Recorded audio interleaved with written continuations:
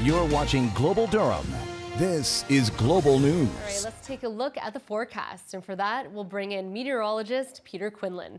Hi, Peter. Hey Miranda, hottest day of the year so far across Durham region, as well as the first 20-degree day of the year. Look at these numbers, pushing up to 22 degrees in Oshawa, Uxbridge to 21, pushing over toward Trent University into those low 20s as well. Just a glorious day, tons of sunshine and hanging on to that heat late today as well. As you can see those numbers toward Markham around 23 degrees. So it does warm up as we head toward the south and west.